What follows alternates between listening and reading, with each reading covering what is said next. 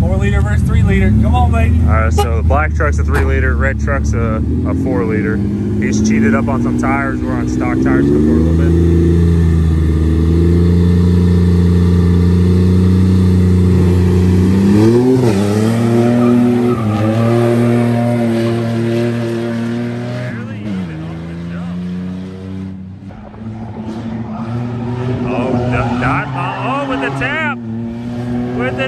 Was he trying to take me out? He might have been. Dude, what the heck? Unbelievable. He's just running back. I'm sitting here in a gas station parking lot. Looks like the fuel pump took a crap. I don't think it's working. Caroline and I pulled the Ranger home with the Jeep. I pulled the computer, and if you can see, that capacitor is blown right there.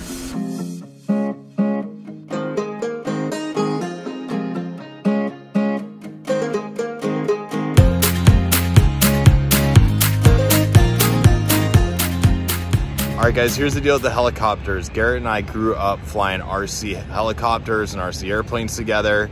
He started to get into it, and so I saw it as a great opportunity to start myself. So I've been taking lessons. We're going up today in the R22. We're gonna do some patterns and some landing, some takeoff and some hovering. And I gotta say, he and I, and mostly him, he's an incredible driver of everything, but I think I'm a pretty decent driver of most things myself, but this is by far the hardest thing I have ever done. It is so humbling. You would think that hovering wouldn't be as difficult. You'd think it'd be like gliding in an airplane, but it's completely different. The amount of coordination needed to handle the cyclic, which is controlling forward, back, left, and right, the collective, which is doing up and down, and the foot pedals, which are rotating you left and right, is incredibly hard to combine all three of those skills together. Come tag along as we go flying for a little bit, and we'll get back to the car stuff.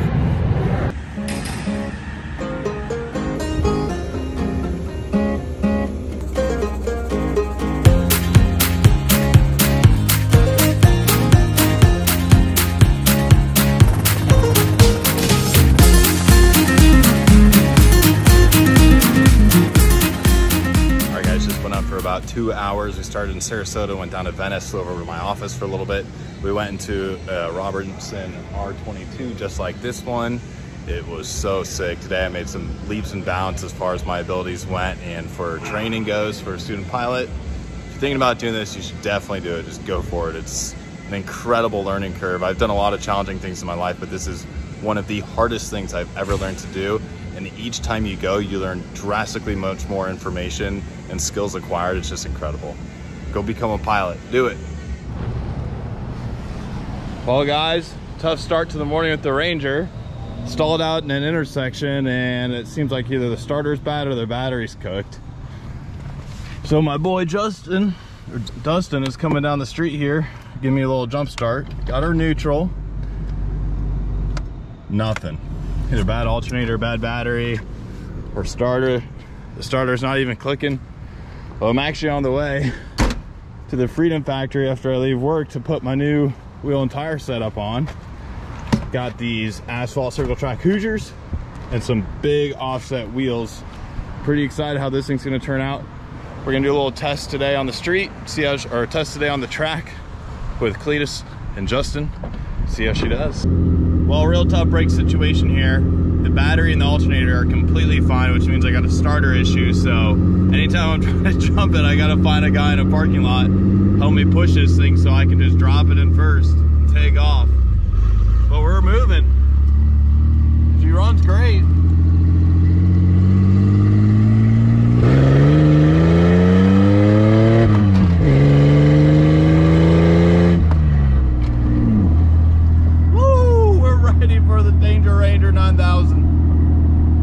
Guys, turns out it wasn't the starter, it wasn't the battery or the alternator. It turns out that the wiring was cooked somewhere on the ignition to the starter, so I hardwired it to this switch. Check this out. That is custom right there. I should wire this. Drill a hole in my dash or something. That's it. Now she's working. I think we're gonna go rip these things on the track. Oh, these are the new wheels and tires I got. They only have about inches of back spacing, which everyone's giving me crap about because they say I'm gonna blow these things out when we are rubbing.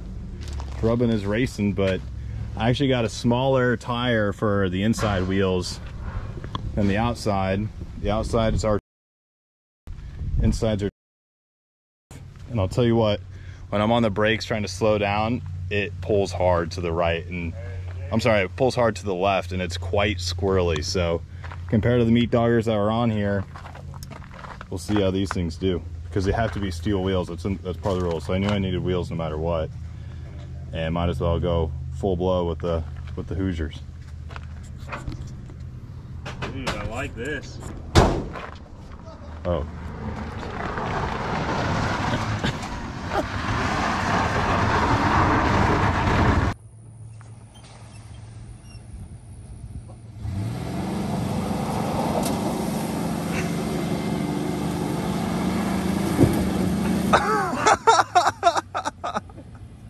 Dude, something just popped really bad. It's Front fine. fascia hitting the ground. Is it not four-wheel drive? No. Wait, doesn't it have a four-wheel drive sticker on it? That's an XLT Ford Ranger. Man. All right, Garrett and I are going to do some spectator drags. Got my hot wire.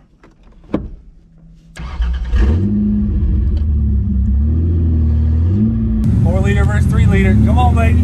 So the black truck's a 3 liter, red truck's a 4 liter. He's cheated up on some tires. We're on stock tires for a little bit.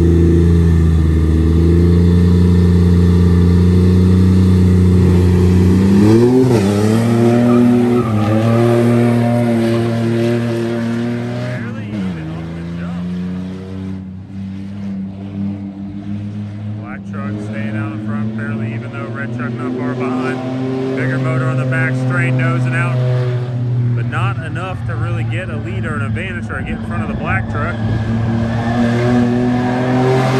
Fairly even.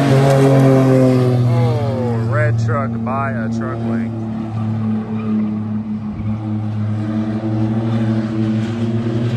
He's going for another lap. I don't think he understands that spectator drags is a one-lap deal.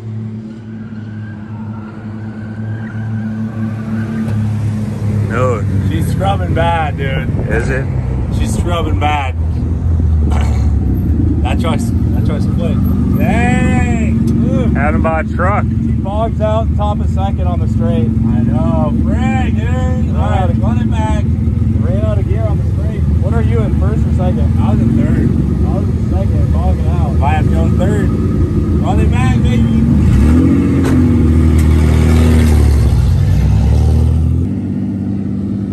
Alright, so how we do the spectator drags now, they will flip one lap.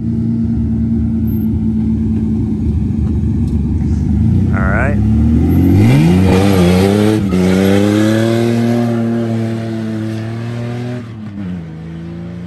Big jump, black truck, dive bomb into turn 1 for the lead. Holding him out. He's oh, tap and go. Trying to come on the outside. He's getting him on the outside, but can he hold him off over the checker? No. The 4 liter red truck by a truck length yet again. No. Gonna be a hard truck to beat. I don't know. I feel like if I had some Nittos on the front, Yeah. it would help me a lot. Well, you But can. I'm top of second, bottom of third. It's tough. I'm not in Yeah. a good spot. But I think when we're in traffic, we'll be in a Yeah, slower you're pace. open track right now, but dude, it's crazy because the look and the sound, it looks and sounds like they should be going way faster than they are, but yet they're so slow going around the track. Watch this, dude. I'll play full defense here. Okay. Did I give my car leg? No, he's good. You'll be all right.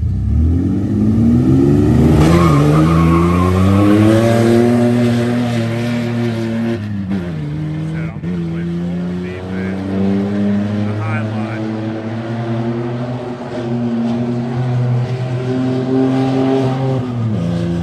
Wasn't enough to hold off old red though. Oh. Uh-oh.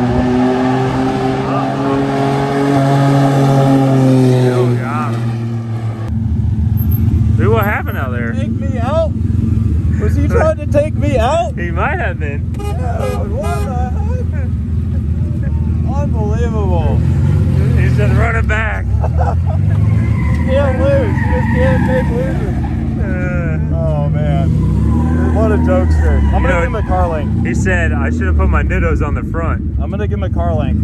All right.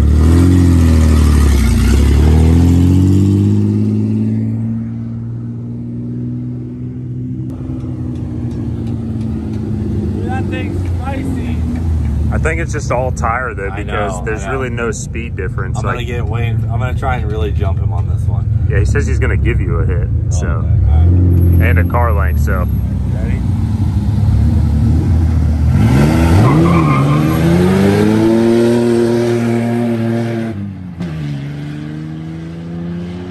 with the dive bomb on the apron, rubbing and racing. Man, he just jumps out on him. Oh, dive bomb. Oh, with the tap. With the tap. Red truck still gets it though. Still gets it.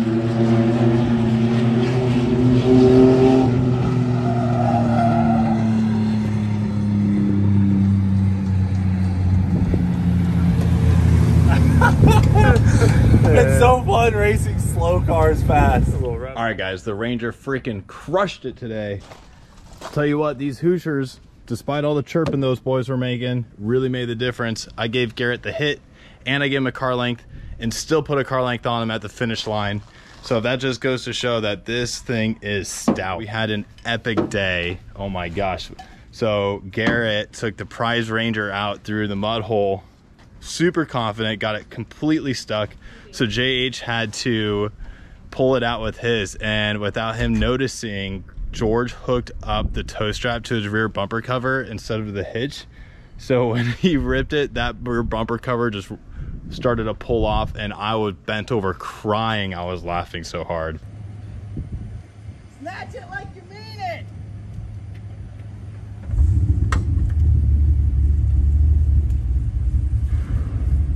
Go.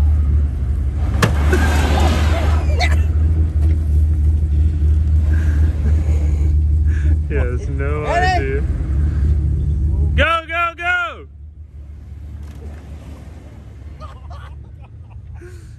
One more time, he's almost out. Alright, there you go. Yeah, do it.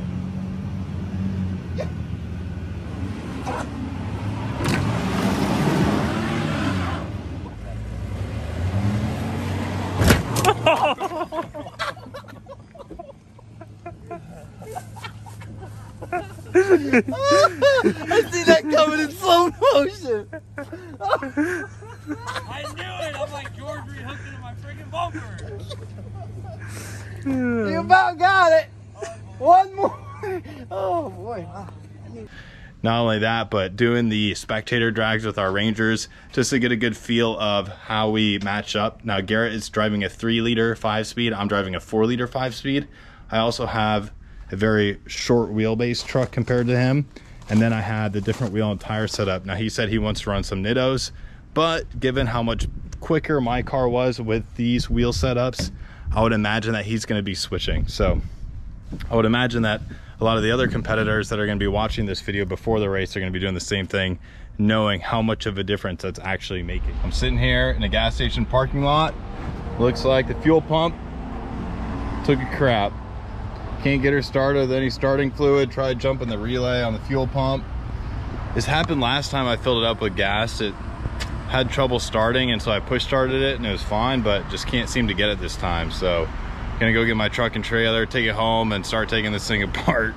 Dang it, we got a week left, and I was planning on gutting it today to put the cage in, but it doesn't look like that's gonna be happening. So this is part of it.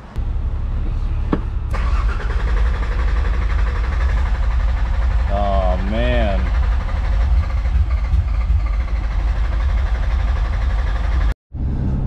All right, I'm in the Uber on the way home to go get my truck and trailer, and I just thought about something. Same thing happened to me in the Fox body at Cletus and Cars Houston. I was doing a burnout, tap the wall, car shut off. Okay, these 90s Fords have a fuel inertia switch, which when I was pulling out of the gas station, I slammed on the brakes real hard to stop for traffic, just to kind of feel the car, because the brakes have been pulling hard to the left, which I guess for circle track racing is ideal. However, driving home in the Uber, I thought it's probably the fuel inertia switch that clicked when I slammed on the brakes, and that's why it won't start, because it turns over just fine and you can start to hear it get going just a hair and then stop. So I'm thinking that inertia switch is stopping the car from starting. It's the same problem I was having in the Fox body. So we're turning around and I'm gonna go try that before we go home and get the truck and trailer. All right, let's try this. All right, here she is. Let's see if the flip was switched. These flips, these switches are in the passenger side kick panel down here.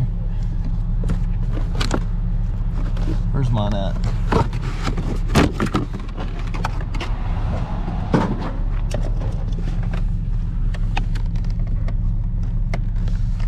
It's right here. Dang, it's not switched.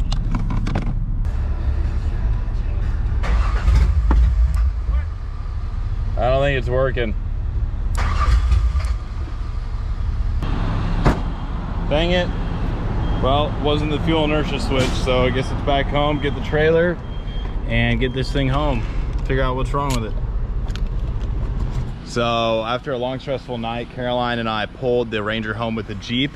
I used this super bad Freedom rope tow strap. I paid for it. It's not a sponsored ad, but they sent Garrett a rope a while back, so I'm showing my support back for supporting him by buying one, and it worked perfectly. I even got the shackles on the end. You got to get the shackles for easier connection to stuff. But got her home and been doing a lot of research online, and I figured out what the problem was. I pulled the computer, and if you can see, that capacitor is blown right there. And a few of these other capacitors have some drainage around them as well. So I got a new PCM ordered, and then I thought, holy crap, I hope it's the PCM and not the wiring. So I got a multimeter set up, and I've been testing the pins on the pin out here. So if you watch, it's getting power when I connect it to pin number 1. Let me get my ground set up here. Okay, so if you watch that, I'm gonna put it on pin number 1 and 12 volts. I also checked a few more of the pins, areas it said to online, just to confirm, and it looks like the wiring harness is completely fine. It's just the PCM, which I got 2 on the way because I've only got a week left. I want to make sure to get it done just in time. So we still have to put the cage in. The PCM's not gonna be here till Tuesday, so I'm gonna have Ty do the cage on Wednesday or Thursday before the race, but it's really coming down to it. I've been stressing a lot about it. All right, a little update on my 12 valve. I had it sent in for some maintenance and some work. I was losing a lot of coolant every week. I'm talking like completely dry by the end of the week. So I did a pressure test on it up at the shop, and it turns out I had a hole in the radiator, but come to find out there is a blown head gasket. So it's a big L. It's not going to hydrolock because the gasket's blown out between the port and the outside of the block. It's not going into the cylinder. So I was kind of trying to figure, okay, do we buy a new head or do we get this one I have remachined? So we called some machine shops, and with timing and in the consideration that this block has over 210,000 miles, 500 bucks for a new head is going to be worth it. So I bought a new head, I bought ARP head studs, all the gaskets, and I'm going to tear this thing apart and put a new head on it this week. The truck is still drivable, but you know, it's definitely got a lot more oomph after we did the bigger injectors and valve springs. So I just want to make sure she's dialed and going to hold up for a long time, because I plan on driving this truck for a couple more years. So it's an update on my truck. Both of them are down right now, but doing my best to make sure to get everything back up and going. Danger Ranger is this Saturday and Drift Night is on Friday. Make sure you guys get pay-per-view at baldeagle.com, or in-person tickets are available on the Foat. So that's an update on things. Things are getting down to the wire here, but that's just how I like it. I get so fired up. I'm losing a lot of sleep, but I'm having so much fun and enjoying the process. My buddy messaged me, who's flying in, who you guys are gonna meet. he's like, this just looks like such a thrill dealing with all the BS of cars breaking down and getting them ready for the events, but that's just so part of it. It's bringing me back to race week, which we have again in about 4 to 5 weeks, and I still haven't pulled the motor out of my Mustang from the last one, so there's gonna be a lot of content coming about that as well. Make sure you guys subscribe, like, leave me a comment, follow along on this journey. We got a big race coming up this weekend, getting my truck dialed, getting the Ranger dialed, and then getting the Mustang back going again for race week 2.0. All right guys, we'll see you later. Guys, here's a little demo of what 160-pound valve springs, a lift pump, and 15 over injectors will do to your 12 valve. Oh, and a blown head gasket.